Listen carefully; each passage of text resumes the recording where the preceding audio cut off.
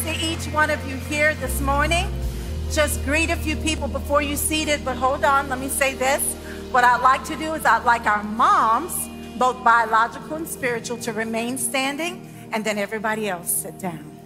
Okay, all of our moms at every campus, and moms, if you're at home, online, stand up.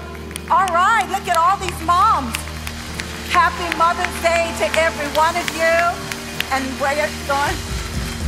Happy Mother's Day. Listen, I don't know about you ladies, but I was exhausted when I watched that video, weren't you? Oh my goodness, thank you. You may be seated, but I would like to ask my beautiful mom to remain standing. I want to take a few minutes and I just want to honor my mother. She's such a lovely person. Mom, I want to thank you and tell you how much I love you, how precious you are to me. Thank you for raising me in the church. I remember as a little girl, you told me that you dedicated me to the Lord when I was still in your womb. And so I've seen evidence of that throughout my life. Thank you. I love you. Now, you did force me to take piano lessons when I was in elementary, but I know it was because her desire was my gift to the house, to the Lord, would be to pray for the house of the Lord. So she got her prayer because by junior high school, I was playing for our church, our little Baptist church, one Sunday a month. It was Young Adult Sunday. I was a young adult choir director, and I played. And then one of my teachers, who was Methodist, his daughter went to college, and she was one of the church pianists for one Sunday of the Methodist church. So he asked my mom, can your daughter play for us one Sunday of the month? And of course she said yes. So then I was playing for the Methodist church as well, one Sunday of the month, and I did that until I graduated from high school. So Mom, I love you. Happy Mother's Day. And then I would also like to take a moment, and I would like to honor my mother-in-law, or my mother-in-law, Mama Texada. I love her so much. I'm so grateful to Mama. Thank you for raising this wonderful husband for me and for inviting me in your family as your daughter. I love you. Happy Mother's Day. And last but not least, I have all these thank you guys. I never get up here much, so I got to take advantage of it. I would like to thank my spiritual mom, Pastor Kathy Hayes. And if you've been around Covenant a long time, then she is your spiritual mom as well. And I've told her throughout the years, I said, you know, Pastor Kathy, your wisdom and grace has just been a constant example for me, and you've blessed me in so many ways, and that holds true for today as well, in this season of my life. So I love you, Pastor Kathy. Happy Mother's Day to you. And then I would like to thank my husband. Honey, thank you for this opportunity to share today and for not allowing me to back out of it. Amen. All right. So I would like to welcome all of the campuses. Carrollton, thank you for being here. Help me welcome Colleyville, Crossroads, McKinney, our online campus. Thank you for joining us today. This is a great day to be alive, and I am so honored to be with you today and to share. I got to get things all ready. See, Jeremy asked me if I wanted his help, and I said, no, it's okay. I got it. Okay, so let's get started. Years ago, in my corporate career as a systems design engineer on the F-16 fighter jet, the Air Force asked us to design a situational awareness display to put a God's eye view display for the pilot with reference to threats that he was about to encounter. So this display would let him see his current aircraft position relative to threats he was about to encounter. Now, it also had wingman information and other information as well. And then they wanted us to present this design to the cockpit review team, which consisted of fighter pilots who came from all around the world, and they represent all of the other Air Force fighter pilots that were stationed at bases. And they would come in, I don't know if that made sense, but that's okay. And so we would present the latest and greatest capabilities, and they would vote on all the ones they wanted in the next big software upgrade on the fighter jets out in the field. And so we designed this God's eye view display that they wanted. We put it on what's called a multi-function display set, which is a pair of displays considered heads down. You have the HUD, the head-up display, you have the up-front controls, and then you have the heads down, the multi-function display. Now, the concern with this design was that it would become a distraction for the pilots because they would constantly have to look down to access this information, because you know they want to access this information quite a bit. What if God gave each one of us the ability real time as we're walking throughout our lives to access information about threats we're about to encounter or problems we were about to encounter, wouldn't we be a little distracted or even obsessed? Come on, obsessed, because we would constantly be looking, okay, what problems do I need to avoid today? Oh my gosh, I'm gonna try to avoid every single problem. I can only speak for myself. I would try to avoid every single problem. There's not one problem that I would say, yes, I can go through that today. But isn't it true that some negative experience are meant to be a part of our journey in us becoming who God has called us to be? Because it's in the becoming that growth and maturity happens. And Jesus was the only one, 100% God, 100% man. He had full disclosure of threats he was not only going to encounter, but threats that were going to destroy his life. But he didn't look to the left or the right. He didn't try to avoid them. He walked the straight path right to the cross, just for you and me. And we are so undeserving. God has uniquely created each one of us for his pleasure. And he has a perspective of what he wants each of our lives to accomplish. And I don't know about you, but I want God's perspective for my life. I want his wisdom and his insight. I don't want to just decide, you know what? I want to do this. I like to do that. I have a gift for this. I think I'll do this. No, I want God. I want your purposes and plans for my life. Lead me and guide me. I want your perspective. Do you feel that way? Well, great. All right. One person feels that way. No. Well, the title of my message today is God's Eye View, the only perspective that really matters. Let's pray. Father, I thank you so much for this message that you've given me today. Lord, I thank you for clarity of thought, clarity of speech, that you would anoint my words, that you would anoint everyone's ears to hear and their hearts to receive what you are saying, because you are the voice of many waters, and you can tailor-make whatever I say to be exactly what you need that person to hear. So I thank you for that, Lord. In Jesus' name, amen.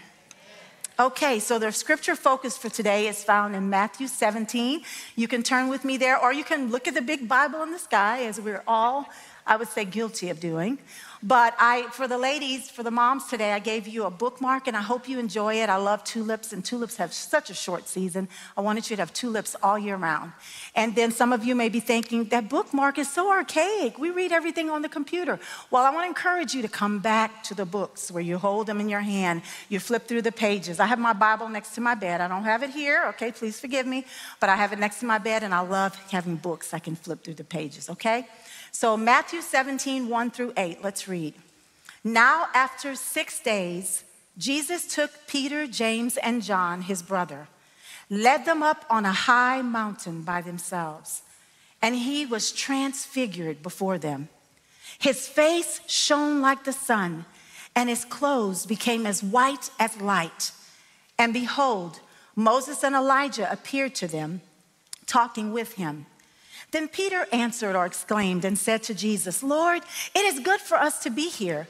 If you wish, let us make here 3 tabernacles as a memorial, one for you, one for Moses, and one for Elijah. While he was still speaking, behold, a bright cloud overshadowed them. And suddenly a voice came out of the cloud saying, this is my beloved Son, in whom I am well pleased. Hear him. And when the disciples heard it, they fell on their faces and were greatly afraid. But Jesus came and touched them and said, arise, and do not be afraid. When they had lifted up their eyes, they saw no one but Jesus only. Wow, can you imagine being there to witness this vision? It was incredible. And the Lord gave some advice that day that was timeless, because it was true then and it holds true for today. So we're going to get our 3 points from that, but there's a lot right here in this passage that we just read, and I'm going to just pick it apart, and we're going to start right at the beginning. It starts with after 6 days. So I want to tell you what was going on just 6 days before. Jesus and the disciples had been on a tour of Caesarea Philippi in Galilee, and the disciples saw Jesus do some amazing things. They saw people getting healed and delivered, and it was incredible. But then he started to have with them what I call crucial conversations. And one of them, Pastor Ricky talked about a few weeks ago, and this one was okay, but it kind of went a little down here from there. But he said, guys, who do men say that I am? And several of them chimed in. Oh, some say John the Baptist, some say Jeremiah, one of the prophets, some say Elijah. Then he says, but who do you say that I am? And Jesus, in a profound moment, not Jesus, but Peter, in a profound moment, because he had these moments where he would open mouth and insert foot, but this was profound. He said, you are the Christ, the Son of the living God. And Jesus said, very good, Peter. The only way you know that is because my Father revealed it to you. But then he went on talking about all of these terrible things that were going to happen to him when he went to Jerusalem, and how he was going to be tortured and he was going to be killed. And so the disciples were confused because they had a perspective about why Jesus had come. That he was coming to set up an earthly kingdom. They had been hearing about the Messiah and they were going to rule with him. But what he was saying didn't make sense to them. And you know, they had to be talking among themselves saying, does anybody know what he's talking about? I don't know. So they had a perspective of what they thought of why Jesus had come. So let's go on to verse 1, continue. It says this: Jesus took Peter, James, and John, his brother, led them up on a high mountain. Now, this was our first indication that God was about to elevate their perspective, because God had used mountains throughout Scripture to elevate man's perspective and his understanding. It was on a mountain where God gave Moses the 10 Commandments. It was on a mountain where God gave Moses the instructions to build the tabernacle and the Ark of the Covenant. And then it was on a mountain where he told Elijah to go and meet up on the mountain. So Elijah goes up there, and the scripture says this in 1 Kings 19:11. It says, and God passed by, and then there was a windstorm, but the Lord was not in the wind. And then there was an earthquake, but the Lord was not in the earthquake. And then there was fire, but the Lord was not in the fire. And then it says, and Elijah heard a still small voice. So then he came from the back of the cave where he had backed up when all the drama started happening.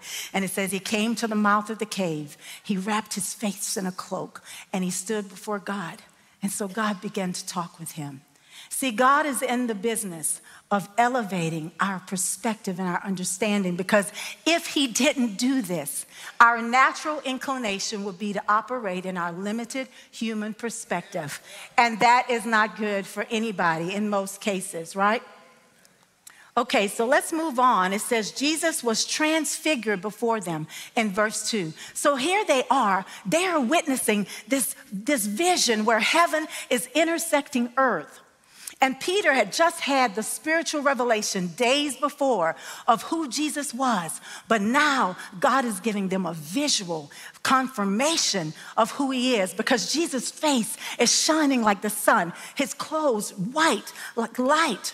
You see, God needed these three, Peter, James, and John, he needed them to truly understand who Jesus was because of the upcoming days about what they were about to go through. They were the leaders among the disciples, and he needed them to lead because it was going to get pretty rough, okay? So here they were seeing Jesus more than just a man. Jesus is who he says he is and who God revealed to us. So then he goes on in verse 3 and it says this: Moses and Elijah appeared and began talking to him. Now this is where it went downhill for Peter, because I think he got starstruck.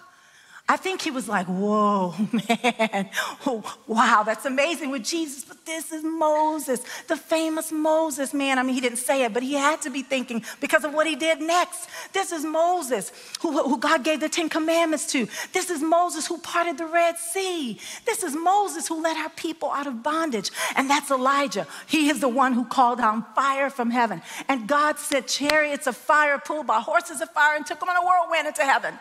I mean, he got so caught up in whatever he was thinking that he did the unthinkable. He stepped forward and he spoke. Open mouth, insert foot. Jesus, it's so cool that we're here today. If you want, we could build a tabernacle as a memorial, one for you, and one for you. All right?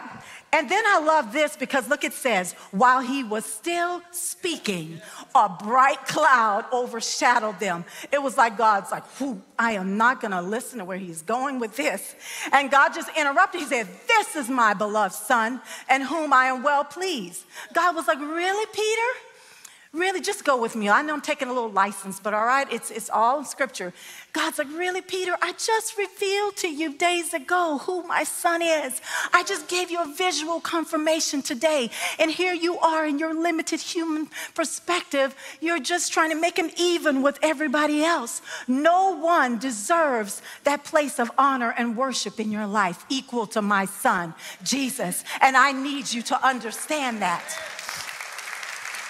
So this brings me to our first point, and I asked them to leave it up because I don't have those cute little short points. It's a long sentence, but this is what it is.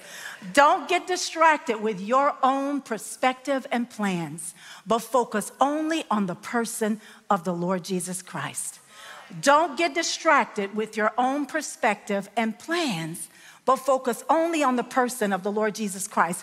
You see, when we focus on Jesus, when we put him in his rightful place, and we ask him to give us his insight, give us understanding, he will not only give us that, but he will give us tailor-made plans just for our situation. Let me tell you, don't you think for 1 minute that you have a clear understanding of your situation. You can't read people's minds. You don't know what's in their hearts. You don't know their future. You don't know where you fit, where your little life fits into the big scheme of what's going on right now. But we serve a God who knows it all. And he is willing to reveal to us whatever he wants us to see if we ask him. But we have to start by putting him in his rightful place in our lives. God always tries to elevate our understanding and our perspective. Now, here's another example of Peter getting caught in his limited human perspective. Remember I said the crucial conversation, Jesus talking about his death, everything that was going to happen. Well, Peter had the nerve to pull him to the side and chastise him about that. And then Jesus had to turn and put him in his place. Let's read that because I want you to see something. Matthew 16, verse 21 through 23 says this, but Peter took Jesus aside and began to reprimand him for saying such things. Heaven forbid, Lord, he said, this will never happen to you. Jesus turned to Peter and said, get away from me, Satan. You are a dangerous trap to me. And listen what he said. You are seeing things merely from a human point of view, not from God's.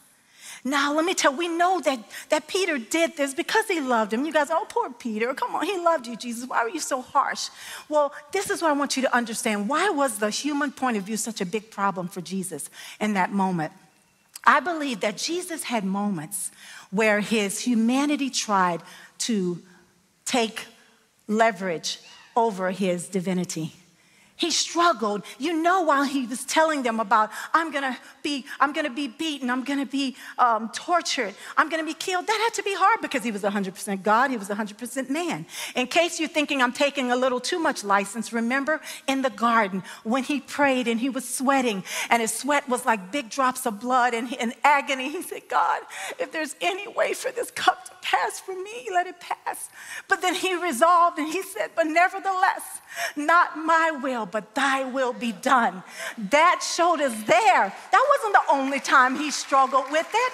So in that moment, while he's telling the disciples, guys, we've been on a tour, things have been great, but we're about to go to Jerusalem and it's not gonna look pretty. I'm trying to prepare you guys, and they were confused and they didn't understand. So Peter's speaking up in that moment. He was like, he wasn't calling him Satan. He was saying, you're allowing Satan to use you to be a stumbling block for me. That's why he said, you're a dangerous trap. Stop, this is not the time. I am telling you, this is the path that I must walk. Now, maybe you're here and you're thinking you're a Peter sympathizer because you're like, you're too hard on Peter. I don't like this. I'm not listening to anything else she's saying because Peter's my favorite disciple and you have just been beating him down. But I want to say something. Peter represents us all, and our default position to operate out of our feelings and our pain and our anger, our emotion. He represents all of us, so I can pick on him because I pick on him, I'm picking on us. And where we always start, God's got to remind us. So don't be distracted with your own perspective and plans, but focus only on the person of the Lord Jesus Christ. Have you ever wondered what they were talking about, Jesus, Moses, and Elijah? Well, in Luke's version of this account, he tells us they were talking about what Jesus was about to go through in Jerusalem and how his exodus from this world. So maybe they were encouraging him. Maybe they were saying, hey, I know you can do this, Jesus. You can do this, we're with you. But have you ever wondered why it was Moses and Elijah who were chosen to speak to Jesus in this vision? Moses represented the law. Elijah represented the prophets. Didn't the law and the prophets always point to Christ? So in that moment, it was an intersection, the law, the prophets, and the Messiah, whom they had pointed to all along and wanted people to wait for. Okay, let's move on to verse 5. So verse 5, so God moves in, this is my son, in whom I'm well pleased. And then he says this, hear him. So this is point number 2, very straightforward. Let the voice of Christ be the prevailing voice in your life. Listen, there are so many voices in our lives. From the minute we wake up in the morning to we'll go to bed at night, we have family, we have friends, we have our favorite news source, we have newspapers, articles, we have all kinds of things. We have a lot of voices. But I submit to you that we have the big three that every other voice stems from. You might not agree with me, but you're like, big three, wait a minute. So the first one is this, God the Father, the Son, and the Holy Spirit. Now that wasn't the three, that was 3 in 1. That was one voice. And so we hear, God speaks to us through his word when we read it, when we hear the teaching of his word, when he speaks through people, he speaks through circumstances. Hey, there's no limit. He even speaks through a donkey back in the Old Testament, but that's a whole nother story. You can't limit him. He can speak however he wants. But then you have the enemy, you have Satan. Remember, Jesus just mentioned how Peter, the enemy, was using Satan. The enemy would try to mimic what God does. So he uses people. And sometimes people that we love will say things hurtful. Maybe a mother or a father has said something like, you will never amount to anything. You don't ever get anything right. And you've got to forgive them. Ask God's help to forgive them because they're not meaning to beat you down. But sometimes our limited human perspective, the enemy kind of gets in there and just uses things. So we have to remember this, who God is. Now, this is the third voice, and this is the one I think has the most influence and really the most power over all of us, and it's our own voice. This is why. Because we can choose what voice we want to hear. We can choose what we want to believe to be true, but make no mistake that whatever you choose to believe becomes a part of your belief system. And what you believe to be true, you start to act out. You start to speak and act accordingly based upon what you believe to be true. So we have to be careful of what we allow to get in our hearts. Proverbs 4:23 says, guard your heart above all else because it determines the course of your life, the direction that you're going to go. It takes a lot of effort to guard our hearts. And listen, if you take something that the enemy has spoken through someone, a negative thing that's a lie, and you believe it to be true, you're going to act out on it. You're going to self-sabotage, and you won't even know you're doing it. I had a situation like that. So years ago, one of the most intimidating things I've ever done in my life, besides what I'm doing right now, I've been up since 2 this morning, was to stand before that room of fighter pilots as the system design lead of the incorporation of 3 brand new weapons on the fighter jet. I had 80-something charts to present to them, and I talked all about each one of the weapons, and then I presented to them the design that we created for them to use on the F-16. That was amazing. Oh my gosh, it was terrifying. I did a lot of praying and crying before I got to that point, but then I had to walk forward with such confidence, like I knew what I was here for. But anyway, but the path I was on early on in my career as an engineer, the trajectory was not leading me to that moment, that opportunity. So how did I get there?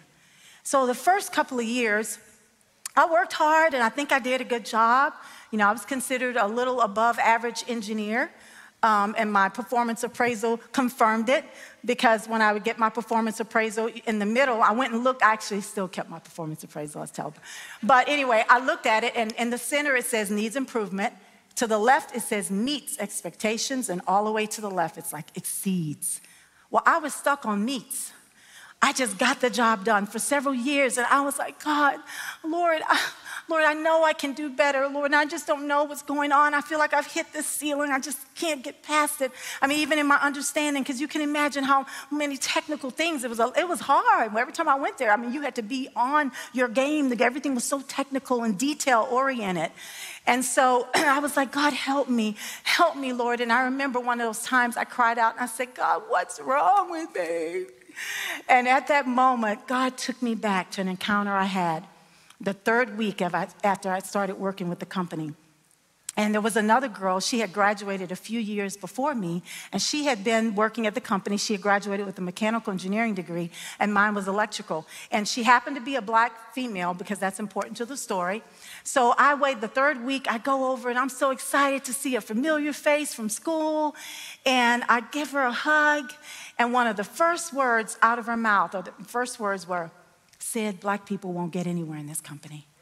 And it was like a slap in the face, but I just listened, and I walked away, and I didn't talk to anybody about the conversation.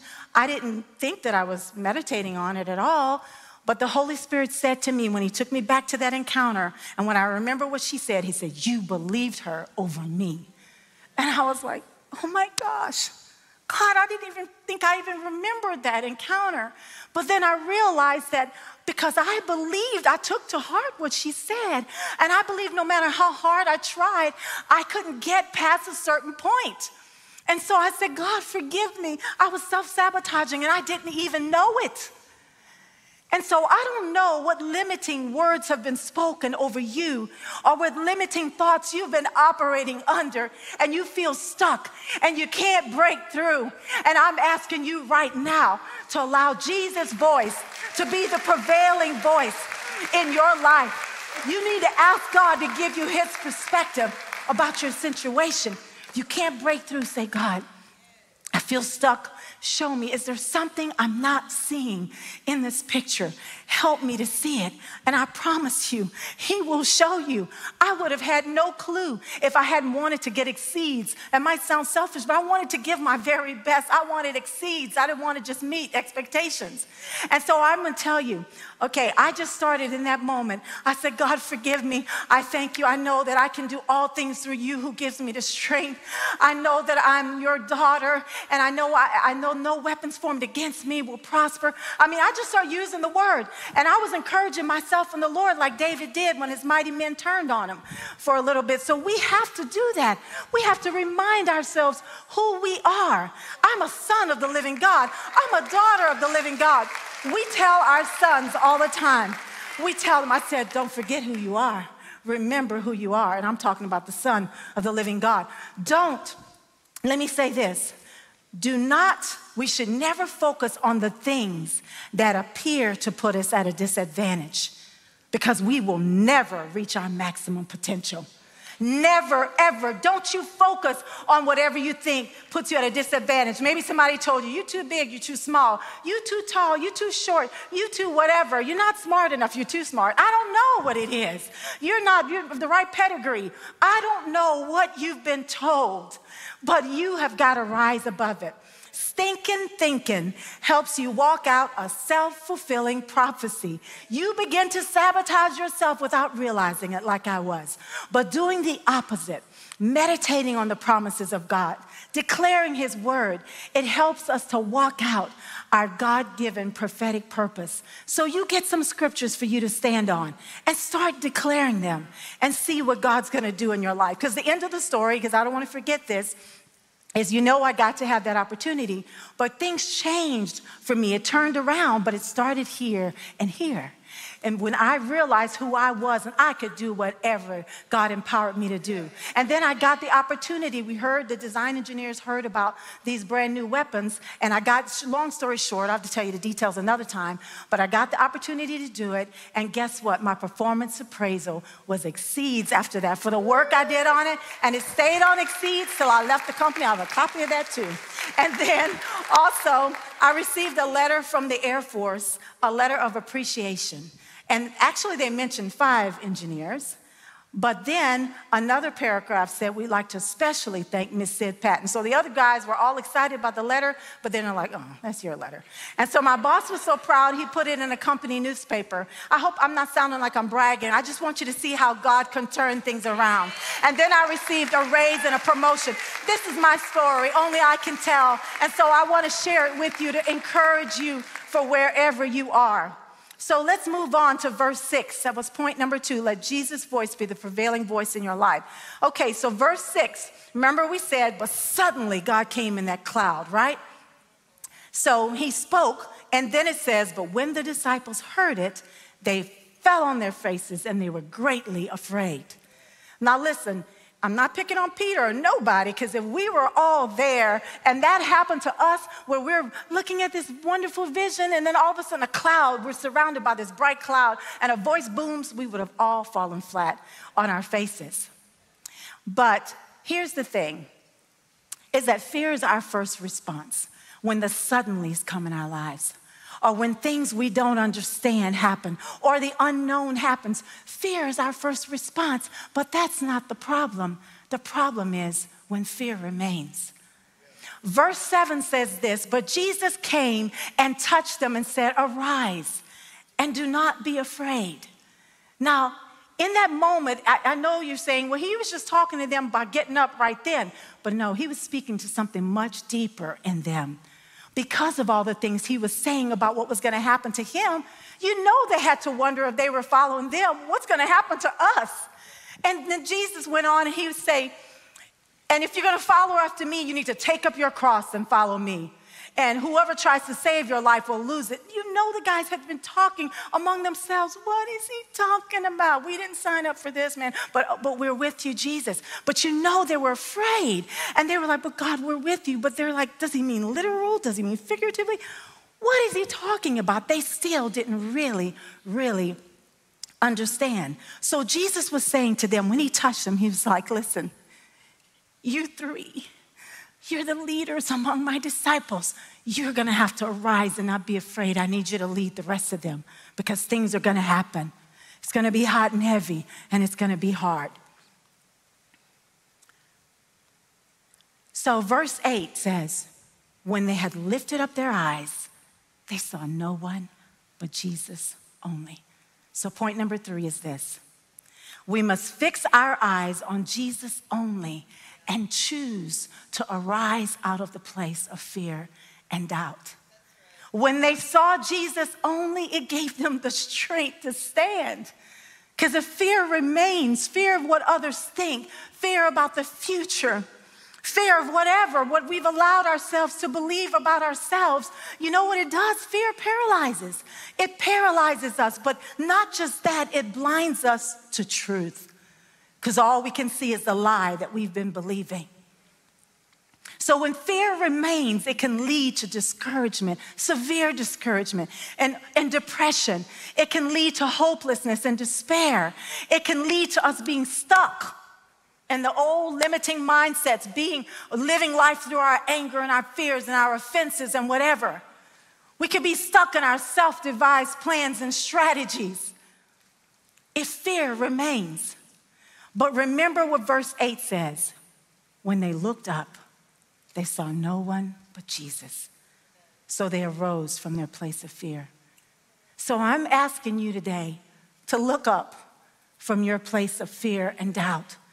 Trust that God has got you. He's going to lead you. He's going to guide you. He's going to take care of you. I promise you. But then look up from your place of depression. Find somebody else who is worse off than you and go and serve and help someone else. Get the focus from you only. I want you to look up from your place of being stuck in the limiting mindsets. Don't be stuck. Look up. See no one but Jesus only. Fix your eyes on him. Then you will have the strength to arise. Whatever your situation is, listen, the odds seem to be stacked against you. Maybe it's in your family life, your professional life, your personal life. I don't know what it is. Or maybe you've received a medical diagnosis that seems insurmountable. There's nothing too big for him. And we're going to fight for the truth of what God wants us to see. And these 3 points I just gave you, we got to fight for those every single day. Sometimes, depending upon your makeup, several times a day. Number one, don't get distracted with your own perspective and plans, but focus only on the person of the Lord Jesus Christ. Then he will give us his wisdom, his insight. He will give us solution for our problem. He will give us tailor-made plans, like we said, just for our situations. You would have never gotten that on your own. Number two, let the voice of Christ be the prevailing voice in your life. And number three, we must fix our eyes on Jesus only and choose to arise out of the place of fear and doubt. These are the choices we have to make every single day. Excuse me. If we purpose in our hearts to please Jesus in everything we do, then we will do everything with excellence. Seek ye first the kingdom of God and his righteousness, and all these things will be added unto us. When we focus on acknowledging who he really is, then we discover who we are and who we are supposed to be. Because Jesus rose out of that grave, guess what? We can arise out of grave mentality, grave understanding, grave living, grave perspective. We need to ask God about this race situation and what's going on and all this fighting that's going on. We need to get his perspective. Stop operating out of your anger and your frustration and whatever it is. Listen, life is hard enough. We need to help each other stand. We need to link arms together and fight together. We need to encourage one another. We don't have time for all of that crazy stuff. And we, as the sons and daughters of God, we have to live differently. We don't have to be like the world. Across the world, the body of Christ needs to link arms and stand. Are you willing to stand? Yes, you stand with me today. We're trusting God for who he is and what he's doing. When we allow Jesus to elevate our perspective and understanding, then we are allowing him to elevate us. God's eye view is the only perspective that really matters. Let's pray. Come on. Thank you, Lord. Oh, God, we thank you this morning. Father, you gave me this message. When you led me to the scripture at first, I had no clue. I didn't see anything there. But Lord, you knew what you wanted to say today. And I thank you that you're doing surgery in the hearts and minds of your people. And Lord, for anybody that feels stuck, that feels discouraged, Lord, because they've been operating in the limited human mindsets, I thank you that you would set them free right now in the name of Jesus, that you would reveal the thing that caused them to be stuck. I thank you for liberty for every person here in the sound of my voice. In Jesus' name, we thank you, Father. Amen.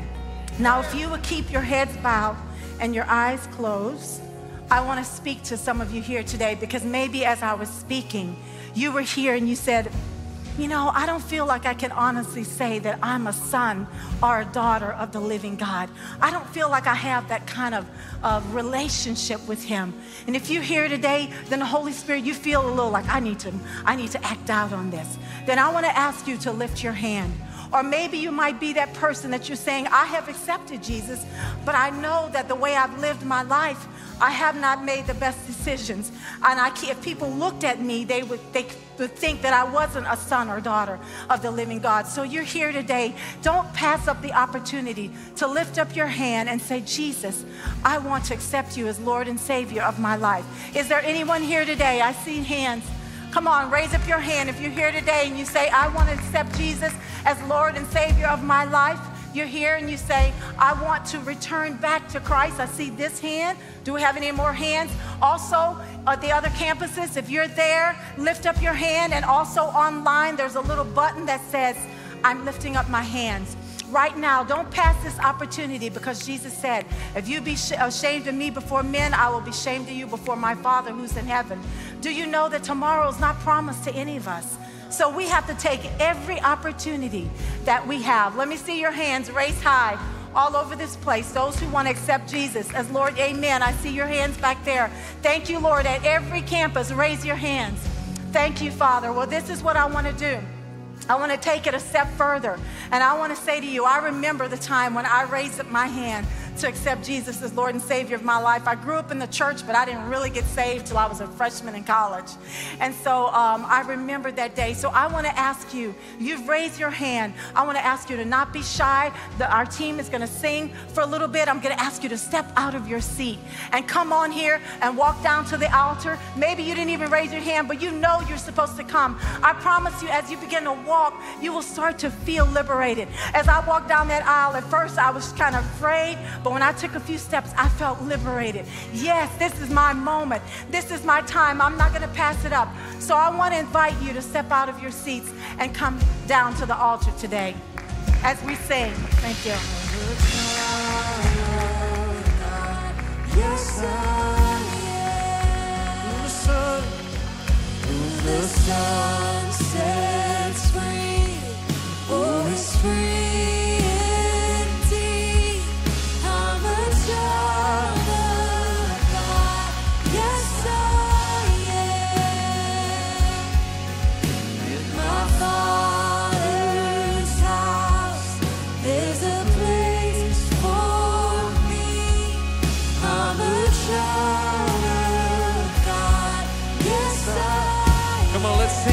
Chosen, declare it. I am chosen, not forsaken. I am who you say I am. You are for me. You are for me, not against me. I am who you say I am. Oh, I am chosen, not forsaken. I am who you say I am. You are for me.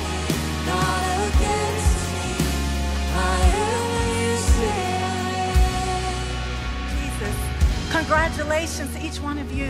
Which one of you? God bless you. Thank you so much for responding to God's call today. We prayed for you before this day. We prayed for you. This is your appointed time.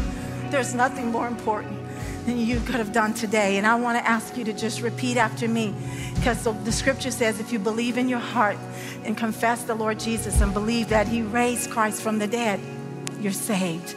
It's as simple as that. So I'm going to ask you to pray this prayer with me and all of you as well.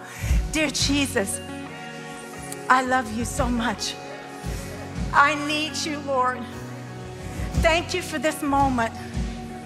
Please cleanse me of all sin and unrighteousness. Please forgive me for everything that I've done, Lord.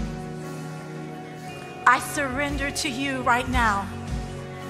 I give my heart and my life to you. Have your way in me. Jesus, I believe who you are. I know you gave your life for me. And you rose from the dead for me. And I'm grateful. In Jesus' name, let everyone say amen. Congratulations. God bless you. God bless you. Thank you so much. Now we have some team members right behind you. And if it's okay, we actually have a little gift or Bible for you if you would like it, an easy to read Bible.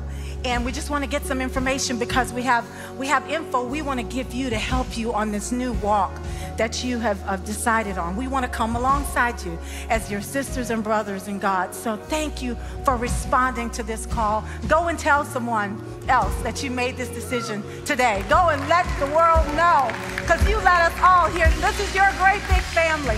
So God bless each one of you. We love you and thank you.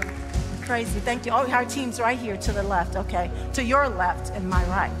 Thank you. Amen. What else do I do? Okay, I'm turning this over. I did my part. I'm passing it to you. That was awesome. And listen, if you made that decision and you didn't make your way down, we want to take this opportunity to still walk alongside of you. So you can text these words, I am saved, to the number 41411, and we will get some material in your hand to walk you along that decision that you made as well. If you did not make your way down, you can also do that online. Let me bless you out of here, and make sure you take your mom to lunch. Make sure you celebrate your mom. May the Lord bless you and keep you. May the Lord make his face to shine upon you and be gracious unto you. And may the Lord lift his countenance upon you and give you peace. And may he cover you with his name, Jesus. Be blessed. We'll see you next week.